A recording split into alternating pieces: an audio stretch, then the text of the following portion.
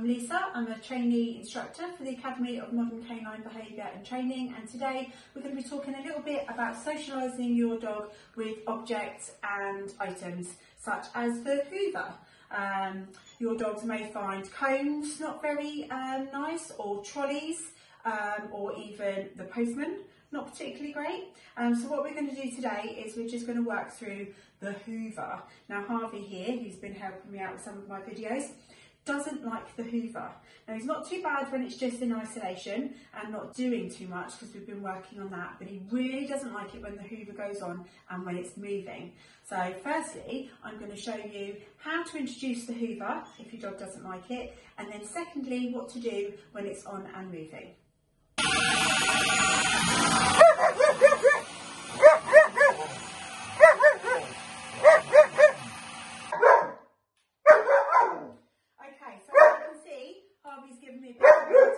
I've got the hoover in my hand, so what I'm going to do is I'm just going to give him a treat. Good boy, well done.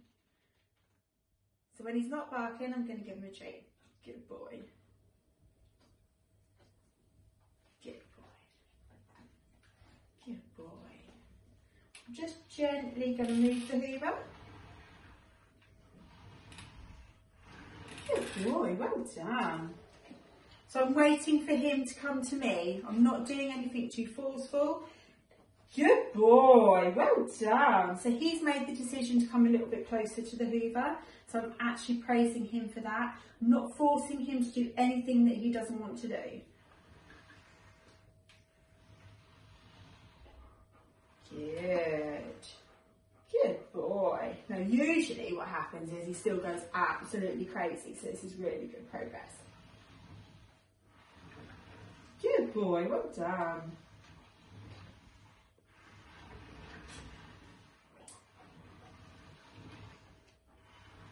Okay, well done, good boy. The next step will be to actually turn it on. That's when things get really, really crazy. Where's that, Harvey? Where's it? Okay, so things are doing really well so far. Okay. Now, although he's not coming up to it, sniffing it, having, you know, sort of like really good interactions with it, he's not actually barking at it. So that's really good. Well done. Good boy. Okay. Okay, so now we've managed to get him not to bark with me just having the hoover in my hand. Now we're going to try turning it on. Okay. Ready, Harvey? Oh, he's just going to have a drink. Good boy, well done, that's clever. So again, he's not paying any attention to it. Good boy, well done. Good boy, well done. Clever.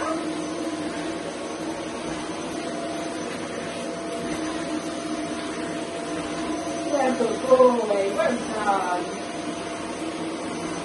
Good boy, well done.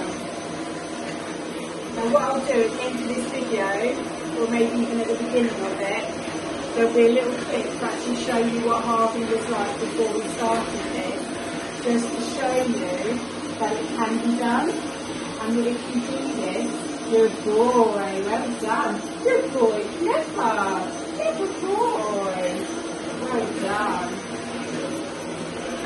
Okay, so this can be done with all sorts of items. You can turn that off.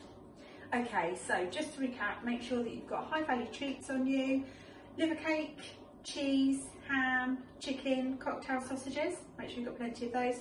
And then what you want to do is start off with your items stationary. So we're talking about hoover today. So wait for your dog to go up, have a little bit of a sniff, make sure that they're confident enough and that they do this voluntary, and then feed them lots of treats, jackpot them quite a lot when they're doing the right positive reaction that you want from them. Build this up nice and slowly, don't force the issue. Then once they're confident enough with that, then you start moving the hoover, but don't have it switched on. Don't force it too quickly. Then when they've got their confidence with that, then you can have the hoover on and you can be moving it.